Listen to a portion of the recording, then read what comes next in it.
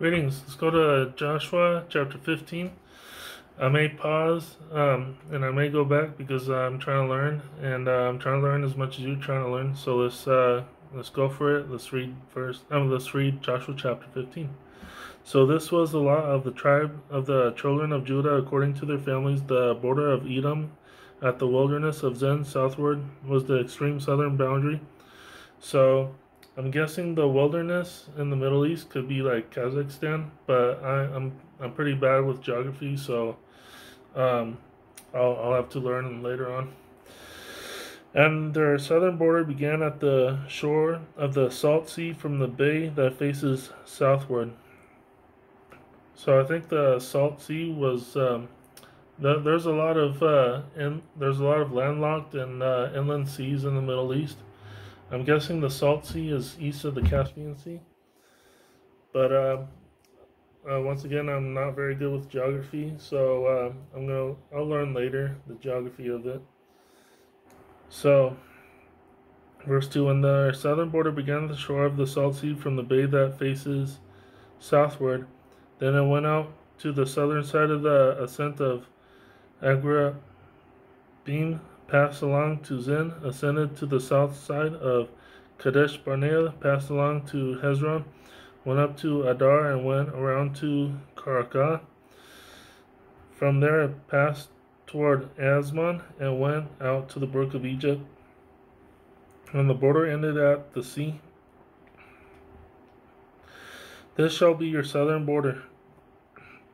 The east border was the Salt Sea as far as the mount of the Jordan, and the border on the northern quarter began at the bay of the sea at the mouth of the Jordan. I'm guessing the Jordan might be where the Gulf is now. Where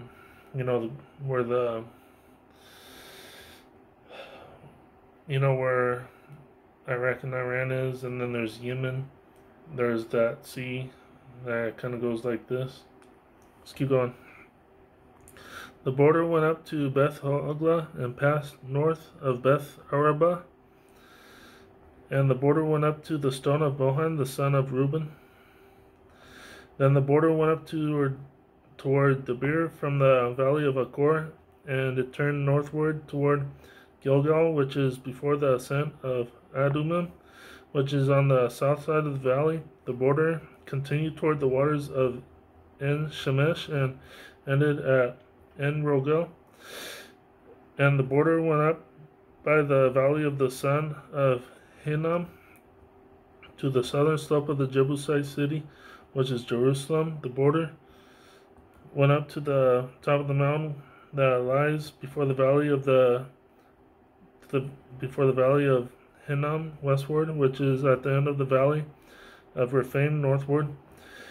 Then the border went around from the top of the hill to the fountain of the water of Nephtoah, and extended to the cities of Mount Ephron, and the border went around to Bela, which is Kirjath Jearim. Then the border turned toward westward from Bela to Mount Seir, passed along to the side of Mount Jearim on the north, which is Chesalon, went down to Beth Shemesh, and passed on to Timnah. And the border went out to the side of Ekron northward. Then the border went around to Shekron, passed along to Mount Bela, and extended to Jebnel, and the border ended at the sea. The west border was the coastline of the Great Sea. So there's a lot of mountains and hills.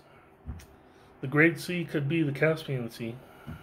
But once again, I'm bad with geography, and a lot of these names are unfamiliar to the New World times. But this could be the Caspian Sea. A lot of mountains and hills and valleys. This is the boundary of the children of Judah all around according to their families. Verse 13. Now to Caleb the son of Jephunneh he gave a share among the children of Judah according to the commandment of the Lord to Joshua, namely Kirjath Arba, which is Hebron. Arba was the father of Anak. Caleb drove out the three sons of Anak from there: Sheshai, Ahiman, and Talmai, the children of Anak. Then he went up from there to the inhabitants of Debir. Formerly the name of Debir was Kirjath Shefer.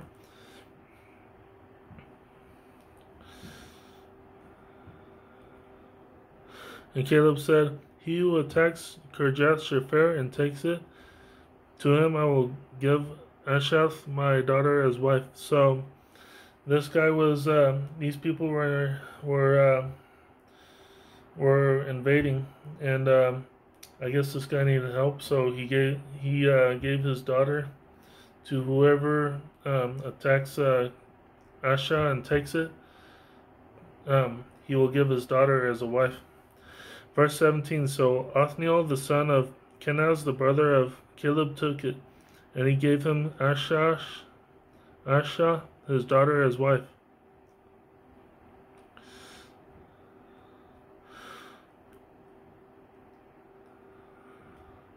So yeah,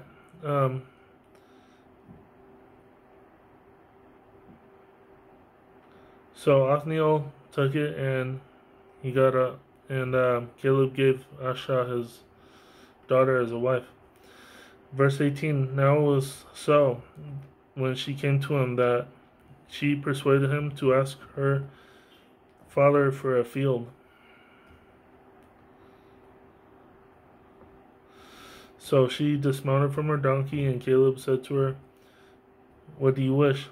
She answered, "Give me a blessing, since you have given me land in the south. Give me also springs of water." So he gave her the upper springs and the lower springs. This was the inheritance of the tribe of the children of Judah according to their families. So she probably needed well water for drinking or washing clothes or whatever.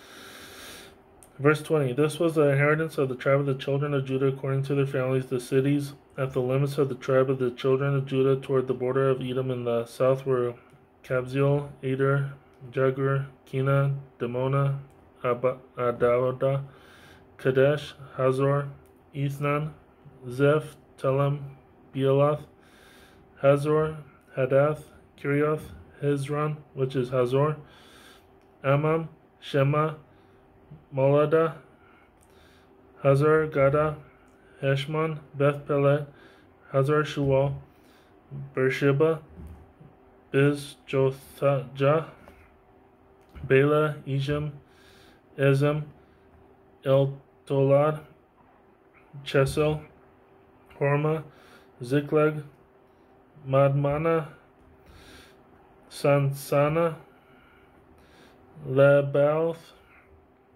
Shalem, Ain, and Rimmon. All the cities are 29, and with their villages. In the lowland, Eshtel, Zorah, Ashna, Zanoah, and Ganim, with their villages. Verse 33. In the lowland, Eshtel, Zorah, Ashna, Zanoah, and Ganim, Tapua, Inam, Jarmuth, Adulam, Soka, Azekah, Sharim, Adithaim, Jerdera, and Jederadaim. 14 cities with their villages.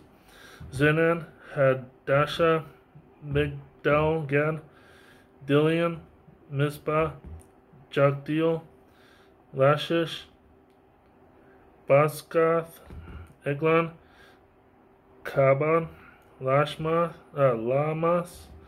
Kethlish, Jedaroth, Beth Dagon, Naamah, and Makkedah. 16 cities with their villages. Libnah, Ether, Ashan, Jephthah, Ashna, Nezeb, Keilah,